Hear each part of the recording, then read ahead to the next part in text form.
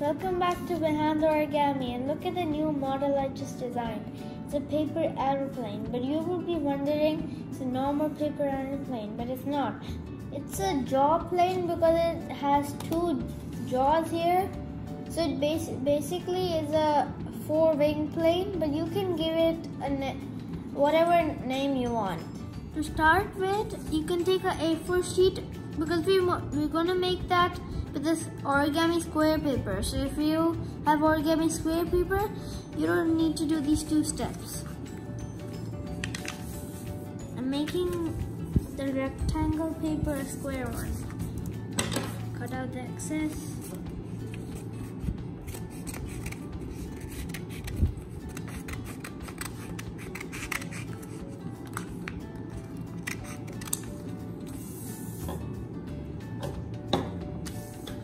So, to start with, you open the paper and do an airplane fold to the middle.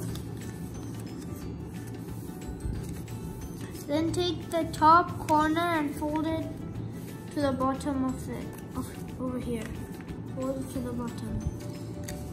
And then fold it in half. Open it. Then you might see a crease here. Then do one more airplane fold like this. Do the same on the other side.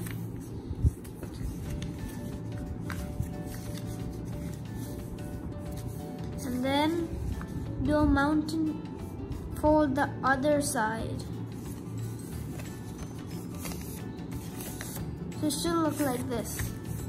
Then fold this edge all the way till this one, like this. Do the same on the other side. It's getting kind of thick over here. So then fold these over here. So you might see 3 of these here. Fold the left and right one to the bottom.